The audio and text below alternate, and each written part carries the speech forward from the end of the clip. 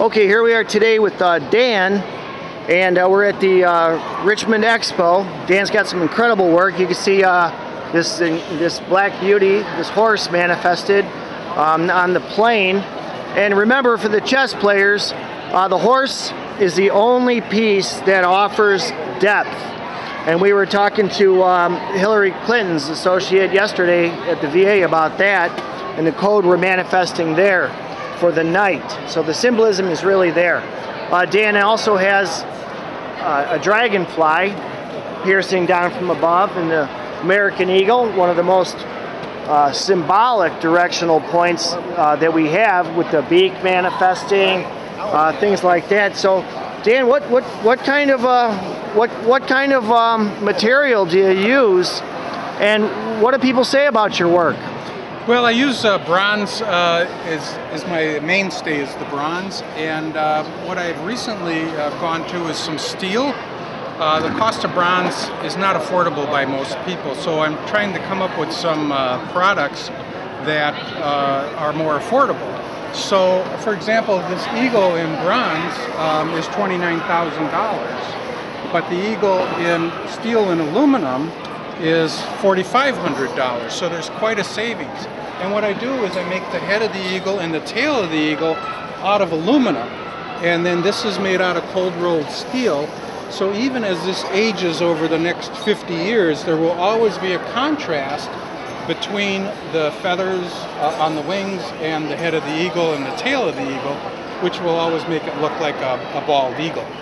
And this is a 7-foot wingspan female, which is a wingspan for the female. The female is larger than the male eagle.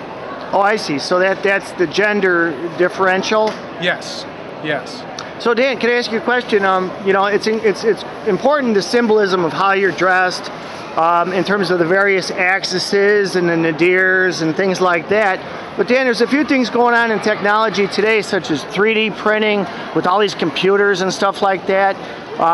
Is that something that you might think could help you in your work? And the other question, before I turn it back over to you, is I noticed a lot of people, like at the Renaissance Fair, that they would scent flowers that are made of copper and metals, and you can always go back and kind of refresh that extra sense of the scent with the piece.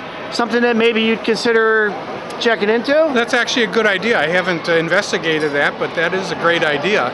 And I'm a retired engineer, so as far as the technology, I do figure out all the angles of these animals that I do.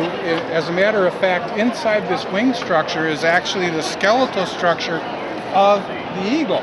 So as I'm building this eagle up, I can bend this skeletal structure into any attitude that you would want this eagle to take. For example, one of the sculptures I'm working on right now is the mating ritual that eagles go through. The female and the male go up to a high altitude. The male will lock claws, the female will lock claws with the male to test his strength, and then they will fall through the air. Now, if that strength is adequate, then the female will mate with that male. And that's the next sculpture that I'm going to do with this, and the way I can do that is with the skeletal structure that I've got incorporated, engineered into this, that I can bend these wings into different attitudes. That is absolutely fascinating. Say, how do you pronounce your last name? Massopust. Massopust. So, you know, it almost sounds like one day you're going to make an octopus to contain all of these various animals, or griffins, if you will. These, I don't know, let's say if you're a temple, which you are, and this would something protecting you, this dragon gargoyle protecting the temple of man. Well, actually, the dragonfly is actually gone. So there is hitting a gong is good luck, and a dragonfly is good luck. So you're telling me in a different language that the birth or the Big Bang was from a walk of a black cow? I don't know if that's what I'm telling you. Well, do we have a cow here? No, I've milk? got a cow in design, but he's a crazy cow. So it's kind of like my good dog. I do have some more whimsical sculptures too. you know, like the crazy dog, and then the lucky horseshoe crabs. Now these are kind of typical things. May I? Oh, sure. Now this is in a sense a tool. You could see from the reflection a crab steaming, in a sense, from another language where a rack occurs. Now, the reason I'm saying that is because, again, let's say if Dan is the nadir point below, grounding us, well, the rack becomes a crown. Okay, a crown upon the arc. All right, and that goes to various angles that I speak with, let's say, Ann Rice about in regards to the crack in the corner. So, well, good luck. Good luck on your work. It's a pleasure. Well, you mentioned angles. I just want to show you something real quick with the snapper shell. Okay. If you notice the snapper shell, and you mentioned technology, is all these angles on the snapper shell I figured out on AutoCAD, because there's so many different planes happening there. It became a real complicated sculpture to make, and it is actually done with the shell. So, well, isn't the turtle one of the Native American Indian symbols or glyphs? I don't know. You would probably know that more than I don't know.